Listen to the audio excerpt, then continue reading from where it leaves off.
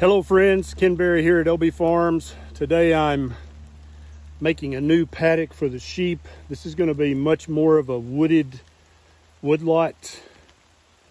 paddock.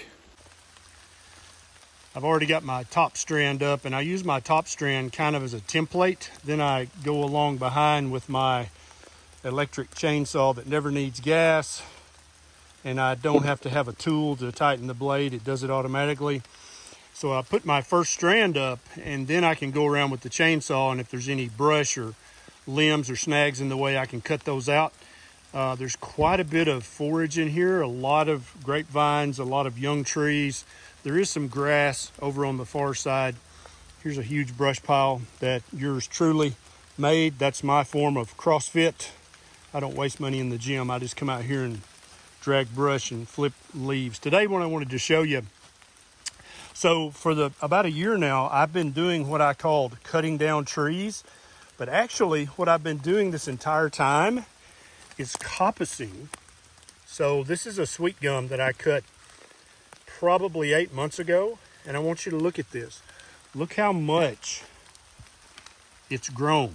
It's 6.5 feet tall now. And instead of just one big tree that doesn't really help the pasture or the sheep, I've got 1, 2, 3, 4, 5, 6, 7, 8, 9 stems coming up. And I want you to look. This is sweet gum. That's what it looked like. And after the sheep were in here for about 3 days, I want you to look at this. They have smashed this sweet gum. They love the leaves of sweet gum. And so all these sweet gum and ironwood trees and sourwood trees, there's a huge sourwood right there, that I thought I was cutting down. What I was actually doing was coppicing them. And so they're going to send up all these new shoots. There's another sourwood down there that's taller than me. That one's 8 feet tall. And I cut it about 8 or 9 months ago. So I'm going to continue to do this. And then I'm going to let these things come back from the coppice, which is what I now know I do. I feel so important now. I was actually coppicing and didn't even know it. And so this is going to be a huge source of basically free fodder for the sheep. And the tree roots obviously are going down far deeper than grass roots. And so they're going to be pulling up vitamins and minerals mainly from deep, deep in the earth. Probably, I mean, at this point, this one probably has roots 6 feet deep, right?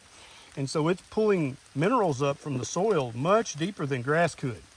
And so hopefully this is going to cut down on the amount of mineral supplement that I have to use. And while the sheep are in this new paddock, I'm going to be cutting down a lot more of these trees each day. So, and there's some tall sweet gums right there that I'm going to drop and let them eat the leaves, so that as I'm developing grass, and you can see there's virtually no grass in here, so they're going to be eating tree fodder. I'll probably just keep them in here 2 days. I don't want them to eat too much until they're really used to it.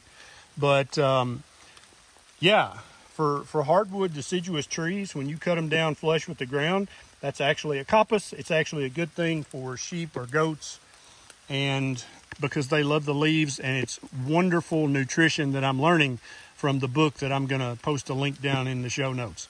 This is Ken Berry. I'll talk to you guys next time.